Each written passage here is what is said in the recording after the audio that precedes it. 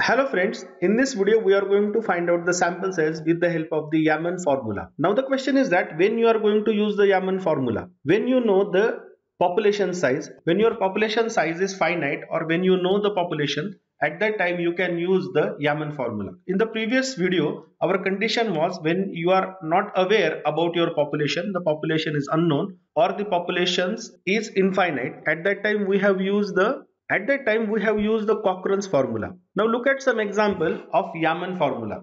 The Yamane formula or Yamane equation is equal to n is equal to capital N divided by 1 plus n into E bracket square. Capital N is equal to your population size and E square means E is equal to margin of error. Already in the previous slide we have discussed about the what is exactly the margin of error.